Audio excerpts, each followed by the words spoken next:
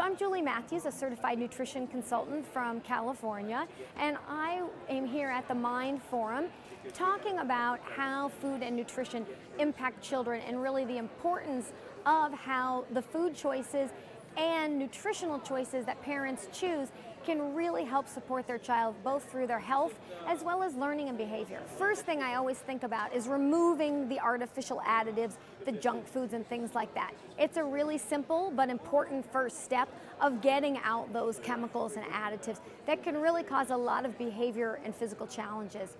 And then we look at various diets and often look at how we can apply the particular diet to the biochemistry of the person. So often we'll look at gluten and dairy and soy. They're very inflammatory.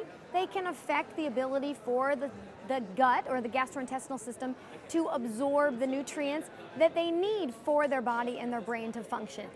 And when those proteins can't get broken down, they can actually form opiates, and those opiates literally can fit in the opiate receptor and act similarly to morphine. So foggy thinking, inattentiveness, and all sorts of other challenges.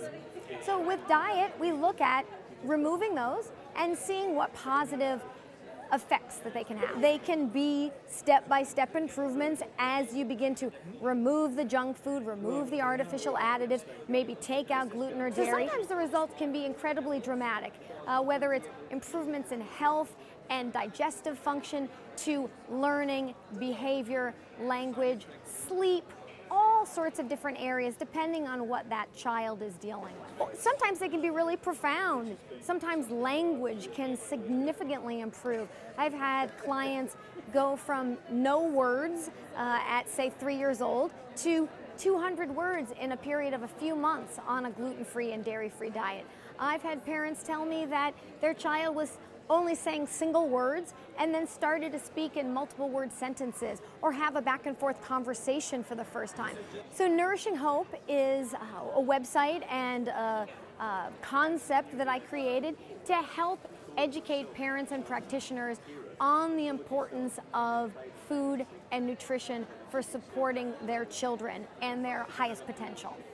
And so I have a variety of learning tools, books, cooking support, nutrition models, to make it both easy for parents that are trying to implement these changes and also include the science and the latest research so professionals and practitioners can also apply that information, and also sharing my clinical experience after doing this for 12 years as to what I've learned so that other practitioners can share that with the families they're working with.